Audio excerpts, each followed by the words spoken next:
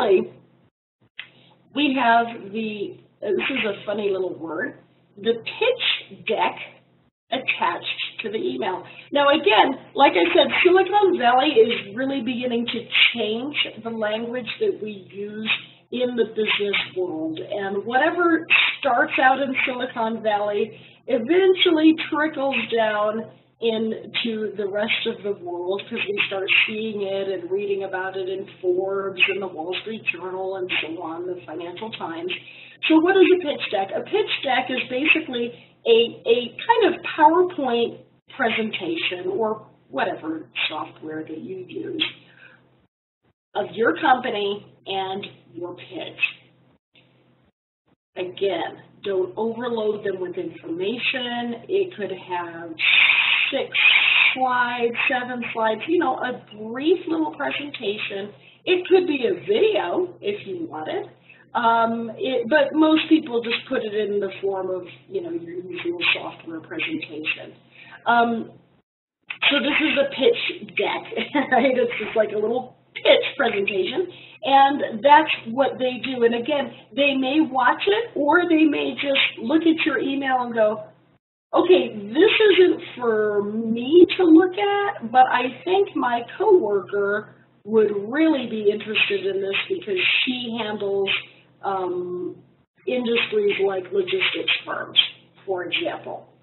So you want to, you know, again, make it easy, make it clear. For goodness sakes, use software that everyone can open all over the world, like Microsoft. Don't get fancy with Macs because people don't like them and they don't really know how to use them in business, generally speaking, except for certain industries like media and entertainment.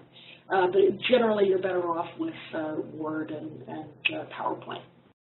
Okay, so this is what you need to have there. And hold on.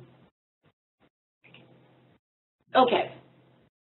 Now, here's what not to do, right? I've told you what you should do, and here's what you should not do. First of all, obvious mistakes to avoid. Most cold emails get deleted by the recipient, the person who receives them, after a few sentences, or sometimes after just a glance. They look at them and boom. Yeah, or, you know, don't like the subject line. Looks like spam. Oh, it went into the spam folder. Who cares? People don't waste time looking through spam. Now, why would they do this? The most common reasons for this are the content or the format is so bad that the very act of reading is painful. All right, you don't want to put your reader in pain, especially if you're trying to get them to give you some money. Or the sender has been so inconsiderate of the reader's time that the reader can't possibly imagine initiating a business relationship with this person. Now, what would examples of that be? For example, let's say you don't put your contact details in them, right? There's no way that they can research you online. You don't have your company's website, and so they have to do a Google search to track you down, and you have a company that has a very common name worldwide. Or you don't know where you're writing from. They don't even know where the company's based. So don't make them work. You don't want to do that. Your signature line should have all of your details, and you should be easily traced, easily trackable. Maybe you put things, like I said, you put things in a format that, you know, it's some random thing that you created this presentation out of, and you don't really want to spend the money to get Microsoft Office, so you went to Best Buy or some kind of store and you bought this thing out of a box, and everyone's like, I can't read this file. And no, I'm not going to download a special file to look at your pitch deck, right? So that's being inconsiderate. You just, you know, don't do that. They're not going to bother, believe me. All right, so to avoid this fate, here are some features that should not appear in your cold email to venture capitalists. 1, extreme length. All right, more than 1 or 2 long paragraphs, or long blocks of text with no spacing and no bullet points and no nothing and just bleh, right? Nobody reads blocks of text. They don't. They're just, everyone's under so much time pressure to read quickly, absorb massive amounts of information incredibly quickly. So don't make, especially middle-aged men and women who are often in this kind of situation, don't make us go like, what, right? We're not going to do it. Our eyes are giving out. Here's another one, a long or a stupid title in your subject line. Like, are you ready for the most amazing opportunity ever? And you have like 4 question marks. Come on, spam, right?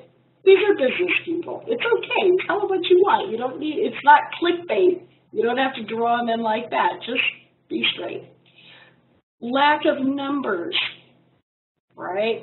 VC guys and gals, they want to see numbers. How much do you want? How many people work in your firm? What's your annual turnover?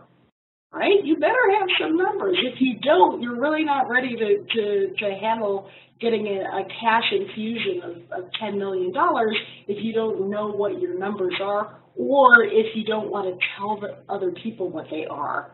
All right? They're going to find out anyway. So make sure you have that. Make sure you know what it is before you go out trying to raise money. Misspellings, poor punctuation, yeah, that's mark of an amateur. Look, seriously, there are a lot of translation programs out there, editing programs. You can go on Fiverr.com and get somebody to review that for you, you know, for $5. If this email could lead to you raising, you know, $20 million, isn't it worth paying $5 to get somebody to look it over and correct it for you? Of course it is, right? Addressed to the wrong person or the right person, this is kind of even worse, or to the right person with his or her name spelled incorrectly. Yeah, that's what websites are for. You can check this stuff out. You can find them. VC people are often they're kind of all over the internet in LinkedIn. Even if you don't connect with them personally, you can probably find their name, right? They set up their profile. They know how to spell their name. Make sure you do it right. Now, next one, sending it to a venture capital company that doesn't cover your industry. Total waste of time, right? So, for example, if you have a bamboo bicycle company and you want, you know, $20 million to make a factory in Vietnam where there's plenty of bamboo, why are you pitching a company that deals with software? No reason. Waste of your time, waste of their time. It's just bad form. So don't just blanket it, right? When you're coming up with your list of people to connect with, be selective. Just be selective. And actually, when you do that, you're gonna, you're gonna just kind of build goodwill. Another example that I know that literary agents have, I'm more in the book field, literary agents, they say, well, I deal with historical fiction. You know, I deal with romance set in the time of Abraham Lincoln and the Revolutionary War with George Washington.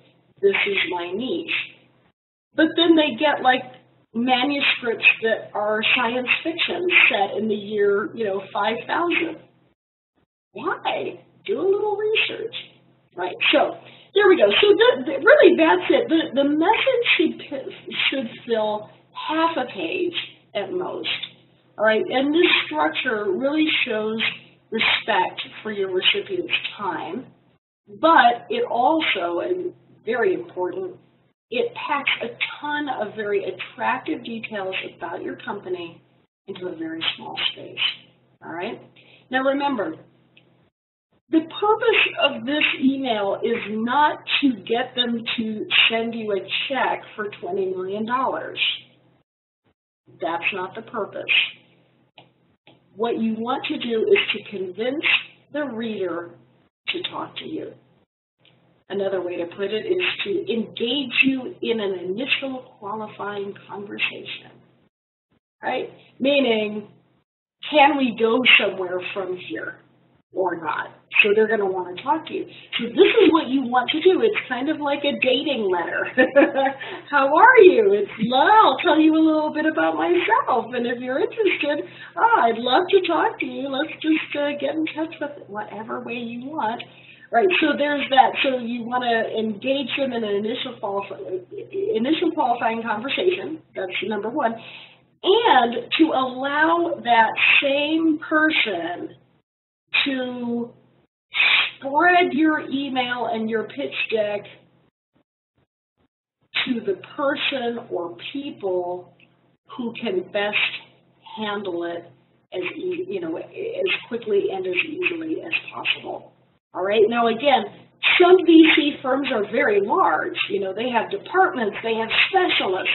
Some VC firms are like 2 guys, usually. I mean, it's usually guys. So you want to be able to make it easy for them to go, you know what, I think my buddy over in shipping will want to look at this because this is something that he's into. Or, wow, I really want to share this with everybody because there are only 4 of us and we decide things together, so this is something that we should look at. Okay, so remember, like, enable editing and stuff like that. Don't put passwords or anything. Believe me, they're not, if they think your idea is valuable, they're not going to share it with anybody outside unless, it's someone, it's a buddy of theirs who handles your industry and you mistakenly send it to them, which you shouldn't do anyway. So don't worry about confidentiality and passwords and locked stuff. Believe me, they're not going to edit your slides, right? Just take it out.